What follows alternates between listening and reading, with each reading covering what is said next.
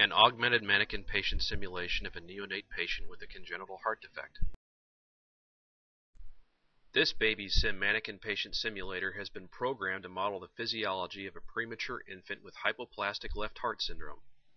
A tracked fiducial on the tablet PC allows it to be used as a magic lens to see into the patient. When we bring the tablet close to the infant mannequin, we can see inside. From a distance, we can see that this virtual infant's skin color has a bluish tone.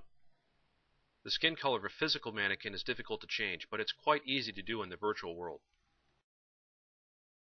The virtual model contains a representation of the baby's physiology. It isn't meant to be anatomically accurate. For example, we only show one lung, a simplified heart, and only one section of the systemic circulation. The emphasis is on the mental model.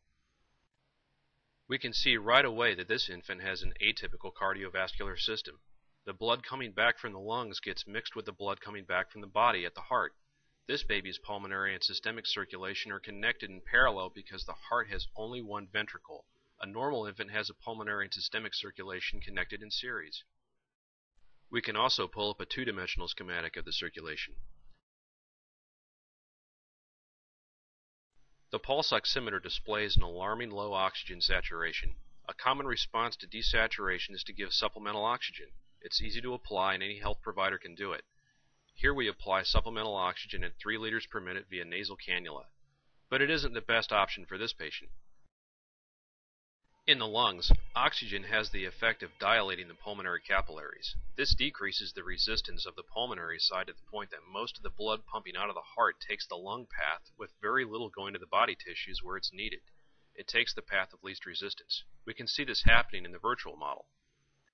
The lung path gets wider, and more blood circulates around and around the lungs, with less blood taking the other path to the body. The little bit of arterial blood that goes to the body is now highly saturated in oxygen. While the patient's saturation improves, there is so little flow that it doesn't help. The skin color gets worse and eventually the patient goes into cardiac arrest. Fortunately for her, the virtual world can be reset. The better way to treat this patient is to balance the flow between the lungs and the body until the heart can be fixed surgically. This can be done with vasodilator drugs. It's important to refrain from giving oxygen to fix the low saturation in a hypoplastic left heart patient.